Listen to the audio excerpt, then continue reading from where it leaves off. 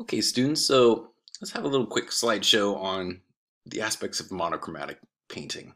Basically, we're doing a value painting, but we're just limiting it to the black and white tubes of paint that you have in your kit and keeping everything in just in the terms of light and dark, light and shadow, and all the gradations of value in between. Really, this is one of the most important types of painting there is because its value is more important than color. Color is awesome. Color is the icing on the cake, and yes, it does do a lot. And of course, why else would you paint if you didn't care about color? But you always have to think about value, always. So it's really the first thing that we need to focus on. That and it's a great opportunity for us to paint in a way that we don't have to worry about mixing color so much at first. You can get your hands dirty, just use a couple of tubes of paint and start making different grays with the tubes of black and white that you have. This painting is done by Mark Tansey, and I just like it because of its sort of ironic, easel painters, they're painting a rocket launch. Easel painting takes a long time, and here they're doing something that, only takes a few seconds. So it's a bit humorous. So let's talk about that demo about staining. So I showed you how to stain a painting and how to lay a color down so you're not just, dazzled by a brilliant white. And there's a lot of different colors that people will lay down to sort of inform the subsequent layers of paint that they add on top. And this one is done in burnt sienna.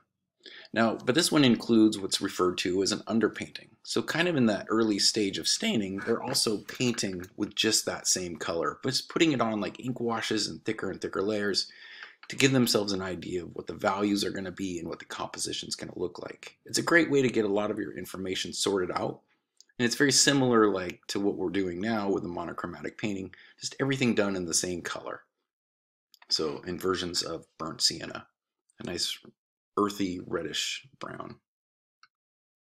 This one was stained first in raw sienna, and then once that paint dried, then the artist went over with a white charcoal pencil, did some of their drawing. White charcoal pencil is very easy to cover up, especially if you're going to go into the grisaille technique, where you paint in layers of white. So essentially you're just using white and you build it up just like light is built up. So you create the values, and everywhere that is shadow is just basically, the raw umber that's coming through from underneath. Now in this one though, both the colors are cool. So it gives a sort of asymmetrical color balance. But here, the underpainting is more of a warm red. Again, burnt sienna probably laid on a little bit thicker, so you have that warmish red. Then the artist drew with a black charcoal pencil. You can see that by evidence of these little black marks here that sort of outline the form. And then they used the same grisaille technique where they added white over the top, just layering it on in different amounts. But the nice thing about this is that with a cool light source, the white being a cool light, all the shadows that are left behind, like down here, all those have that warm element to them, which is more like what it is in real life. In real life, when you have a cool light source, you usually have warm shadows. Just like if you have a warm light source, you typically have cool shadows. And so this is a great way of even taking that step a little bit further and kind of like already getting to the later stages of the painting in just a very, very short amount of time. So this is a very basic step-by-step guide, and we'll just look at it quickly just to get an idea of what we're going to be working with. Of course, you're going to be painting things that are more interesting than a cylinder and a cone and a sphere, but for the most part, this will walk us through the steps. So first they have a stained background, in this case a slightly greenish gray. They've done a preliminary drawing. They just use their paintbrush, which is totally fine. You can do that as well, or you can use a pencil. They start adding in the layers of the brightest whites. They go to the other side of the spectrum, add in the layers of the darkest darks. Then they start mixing and mix some on their palette, some versions of gray. So they have a darker gray and lighter grays. And that's just, simply by adding more white or adding more black, and you can get different variations of gray and putting those in their respective spots. And because this is an alla prima painting, in other words, it's done probably really quickly, the paint is most likely still wet, and so they're able to go in then with a brush that's a little bit, kind of dry brush it together and scumble those edges and feather them up and make more realistic sort of gradations of how those values would look. Sort of molding and working them a little more. And for the background, they do something similar. It's kind of a cheesy background, to be honest. They're not really doing much of an indication of the background space other than that it's just a gradation from light to dark. But you can see how they set that up just in various layers and then sort of scumbled it together. Okay, so now this is one of my previous, I'm sorry, it's not the greatest slide. I'll get my face out of here. It's not the greatest slide, but it gives you a really good idea of using that technique of using white, using black, and mixing all the grays from in between. Let's see. So this is the kind of grays they made. They have a little bit of a variation in the background. There's some parts that get darker. But what they're really paying attention to are the lights and shadows in the bottle. Just like you would in a value drawing, they're paying very close attention to the very subtle changes from dark to light to this reflected light down here. Over here in this, pewter candlestick holder, all the different ways that light reflects in that metal piece. Kind of the abrupt changes from light to dark. Here on this darker ceramic vessel, you have this bright highlight, this nice curved shadow, this cool reflected light down here that's actually the tabletop being reflected up into the base of that creamer vessel, and this tiny little bit of highlight right here in the corner. All things that really make this interesting to look at and fun to observe all the different light sources. And then of course also too the cast shadows that go across the table themselves. Here's another one done the same way, again using mixed colors, black and white, just the sculpt of different shapes. Really good observation of all the different highlights versus the medium grays versus the darker grays versus the really dark grays, etc. A really good example of how that happens. And the texture of these bowling balls really just comes from a really close observation of seeing that thing in real life, looking at it closely, and noticing how light plays across the surface. And if you just do your best to try to recreate those values as you see them, you're going to get a surface that feels just the same. Now this one's slightly different. Rather than mixing their tones, they sort of applied paint in a very thin, washy manner, almost like they would with an ink wash or with watercolor. And as they built the layers up, those layers got darker. So rather than staining their canvas, they started with a white. They drew their objects in a black charcoal pencil, and then they just built up those layers to create the darks. It is a sort of effective way of doing it. However, it does look a little bit more like an underpainting. It doesn't feel as established as the other paintings I've shown you. So I'm not necessarily sure this is the best way of going about it, but it is a good way of maybe starting. There's more than one way of doing any kind of painting, and it's really hard to teach sometimes because of that fact. There's a lot of ways of going about this. Here's one that kind of uses both. There's sort of the washy stains in the background, but then they build up more opaque values on top. But just look at all the different things going on. Here the brushstrokes are kind of expressive. You sort of see them. They're not as blended as other ones, but it adds a lot of movement to the painting. Here's one that's very still. Part of the reason is the lines are quite static. They're all parallel to the edges of the form or edges of the canvas. These are all vertical. These lines are all horizontal.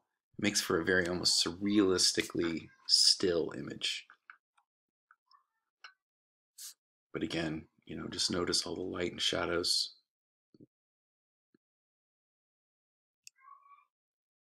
Here's one that uses a little bit of both. There's some washy bits over here, but then there's some mixed grays over here, which I think actually makes a nice contrast.